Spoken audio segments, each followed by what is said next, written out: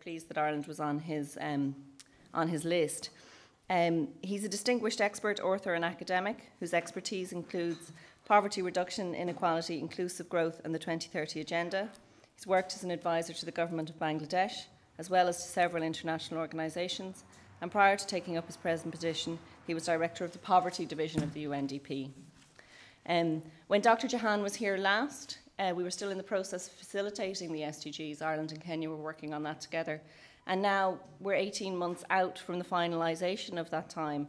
And the international system, countries and multilateral organisations are working towards mainstreaming the achievement of the SDGs into national and international development planning.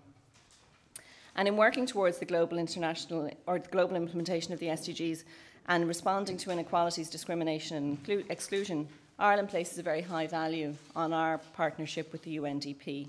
The UNDP is Ireland's largest UN partner in terms of core funding.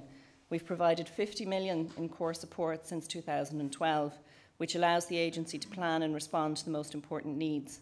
We also work with UNDP on specific programmes, and particularly in fragile states.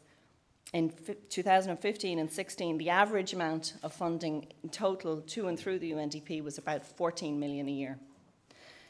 Resources such as the Human Development Report will play an important role in continuing to place people at the centre of the policy debate on sustainable development. And the 25th edition this year is devoted to human development for everyone, on which Dr. Jahan will speak, echoing the theme of the SDGs that no one will be left behind. Great progress has been made since 1990 when the report was first developed. Ireland, for instance, has moved into the highest category of human development. But there's an awful lot still to be done. The SDG targets show that, and particularly to reduce poverty, increase engagement by those most excluded, and reduce inequalities. So I hope that Dr. Jahan, through his talk, will help us consider the targets that we face, how to measure the effectiveness of the work that aims to achieve them, and what needs to be done differently to make sure that all groups are reached. And so I look forward to hearing from Dr. Jahan on human development for everyone, and to hearing of the opportunities and challenges that lie ahead. Thank you very much for that warm welcome. I think 3 observations are in order. First, that I have nothing to do with the bus strike that is going on, but I brought sunshine, so I want to make that a reference. Second, I have been here in this very room 2 years ago on 13th of April 2015. So it's always good to be back, to talk to you at this beautiful place of IIEA. And third, we are small in numbers, but that doesn't matter. Quality matters, not necessarily quantity. So I'm pretty sure that we will have a very qualitative, interactive dialogue in this room on the 2016 Human Development Report. Let me start with a very simple statement. Every human being counts, and every human life is equally valuable. That universal principle is at the core of the human development approach and has been the driving force for the 2016 Human Development Report. Upholding that principle and resonating the 2030 Development Agenda, the 2016 Human Development Report asserts that in the human development journey, no one should be left behind. Human development is not for the few, not even for the most, but for everyone. The 2016 Human Development Report comes up with 5 basic messages. First, over the past 25 years, significant progress have been made on many fronts of human development, but still deep deprivations persist. Boats have been lifted, but not to the same extent, and not all boats. Second, in every society, there are specific groups which face systemic discrimination and deprivations. It is critical to identify the who, where, and why of those deprivations and discriminations. Third, Mapping of deprivations is critical, but it is not enough. Human development for everyone also requires that we have to revisit some of the analytical issues of the framework, as well as the assessment perspectives that we have. Fourth, national policies for human development for everyone exist, and we have to bring them together in a very coherent way, supported by actions at the global level. And finally, the Human Development Framework and the 2030 Development Agenda are mutually reinforcing, and they inform and influence each other. Building on these 5 messages, doing a lot of analysis and drawing different sets of data, the report presents 5 major findings. 1, along with progress, significant deprivations still exist in the world. On the progress side, since 1990, every day, 136,000 people have escaped poverty. And more than 2 billion people have been lifted out of low human development. Child mortality has been halved, and 2.6 billion people now have access to safe water. But on the other side of the balance sheet, there are deprivations which are lingering, like poverty, deprivations which are deepening, like inequalities, and deprivations which are emerging, like climate change. 1 in every 3 people are still in low human development, and 1.5 billion people still face multidimensional poverty. Every minute, 11 children under 5 are dying. Every hour, we are losing 35 mothers while giving birth to a child. Inequalities have become a defining issue of our time. 8 billionaires in the world own as much wealth as the bottom 50% of humanity. And that implies 1 billionaire is worth 462 million people.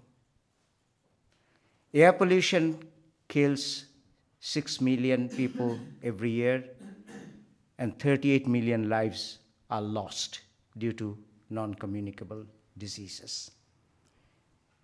If we do not address the issue of climate change right now, by 2030, there will be an additional 100 million people in extreme poverty. The second finding of the report is that there are specific groups in every society who face systemic and systematic deprivations. These groups are, among others, women and girls, indigenous peoples, ethnic minorities, persons with disabilities, LGBT community, migrants and refugees, and so on.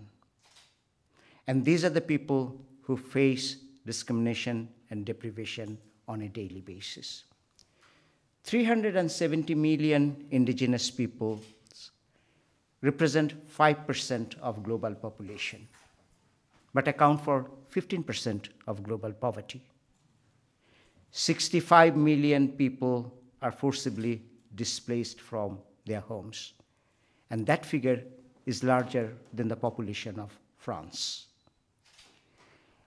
Let me now focus for a minute on a particular specific group which face discrimination and deprivations, and that is basically women and girls. Globally, the female labor force participation is 49%, as opposed to 76% for men. Women do most of the agricultural work in the developing world, but they own less than 9% of land. And every year, 15 million girls under 18 are getting married. That means 1 child bride every 2 seconds. it limits their potentials, it destroys their possibilities, it basically shrinks their capabilities, and it stunts their human development. There are several factors which work in a mutually reinforcing way to deepen this kind of discrimination and deprivation. Some of them are discriminatory laws, some of them social norms and values, some of them are related to exclusion. In 18 countries in the world, women need permission from their husband to work. In 32 countries, they follow a different procedure to get a passport. Women face life cycle deprivations. And this is the time to try to close the gender gap. If the present trend continues, then East Asia would need 111 years to close just the economic gender gap, and the Arab states 356 years. We have to be mindful of these issues and try to push forward the agenda. Third, along with mapping, it is also important to look at some of the analytical questions in the framework. Often the human development paradigm talks about individual capabilities. That's fine. But at the same time, it is important to talk about collective capabilities. Because people who are disadvantaged cannot move further through their own individual efforts. They would need collective support. Similarly, human development often talks about the well-being freedom, being nourished, living a long and healthy life, having a decent standard of living, and so on. But it is equally important to talk about the agency freedom, the whole issue of voice and autonomy. Because people who are marginalized would need that kind of voice and autonomy so that they can influence the things that shape their lives. On the issue of assessment and measurement, let me just make 3 points. One is we need a disaggregated framework so that we can have a better understanding of the society in which we live on. For too many years, we have been subjected or we have been held hostages to the tyranny of the averages. And I think it is time to end that. Second, the quality of human development is as important as its quantity. Yes, more children are enrolled in school. There's no doubt that more children are attending classes. But one vital question is, what are they learning? And third, there are new sources of data, big data, real-time data, open data, and the human development assessment and measurements should take advantage of these things in a constructive way so that we can better present the reality of the world. Fourth, the report presents a 4-pronged national policy matrix.